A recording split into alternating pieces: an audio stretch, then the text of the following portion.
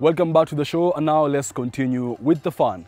Graffiti art has for a long time been associated with a lot of things, but over the recent years, I think we are finally getting to understand what this art really is. The efforts of artists like Deborah Tumaini who are redefining this industry, and most importantly, an audience who is finally appreciating the artists and of course the art these artists produce. That being said, let's take a look at this following graffiti artist. Enjoy!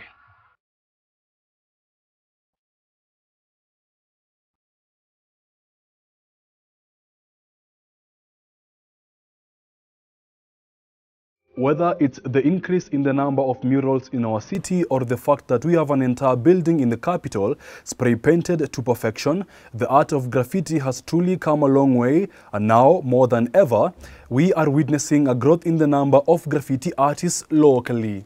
I am originally from Mombasa, and I'm a student, I'm a visual artist, but I major mostly in murals. It's definitely changed.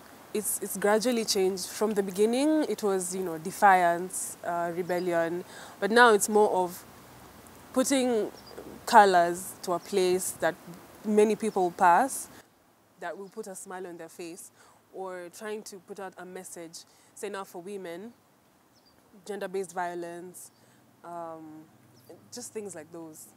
Social issues, addressing social issues through art. When we're creating art, the one thing on our minds is, will this, reach out to someone? Will this make a difference to someone, but heal your trauma? So it's very important that that message is understood and it's taken well.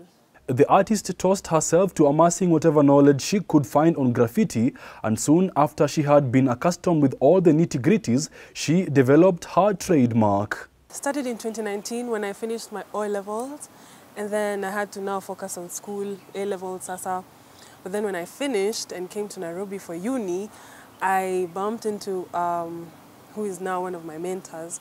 I bumped into him and he just showed me the ropes, and practice makes perfect. So yeah, that's why I am where I am right now. So the learning period was fun for the most part. I mean, what I do is so much fun. A lot of pressure also, and a lot of stress, because I'm a female, I'm a woman, and doing murals is like a man's thing. But also it's a privilege to be able to work with the pioneers of the industry of murals. And so them teaching me how to use this complicated spray cans, because it's not easy, and the exposure, it's amazing. It's been amazing. I've tried to make my work have similar features, similar things. So I incorporate a lot of red colors, a lot of greens, a lot of purples, and with reds you'll see roses, like the rose flower. You'd see a lot of leaves, because they have like a great interpretation and it means, something. So green for freshness, and red for love, colors for passion, things like those. Preparation, calculation and precision is what the artist employs before and during any mural she embarks on painting. Honestly, the hardest part is the brainstorming part. It's the hardest part. So you have a sketchbook, you have your colors, markers, and you have to think about something, random things, take a picture. It's hard to explain, but yeah. And these are things I've learned now through working with my mentor. We start with now just paint when you're filling in large blocks of color, because you can imagine a whole, wall. You need to like balance it out. So there's silk. If you make a mistake, you can make a mistake with those ones. These other ones are expensive and they're hard to use, but they give you a nicer finish, a cleaner, prettier finish. One mural after another, the artist has left her mark far and beyond and doesn't plan on stopping anytime soon. I would say it's the highlight of my year so far. I got an opportunity to go to Rwanda for the Women Deliver conference to do some graffiti art. Then we did some art over there, and it was also just really amazing.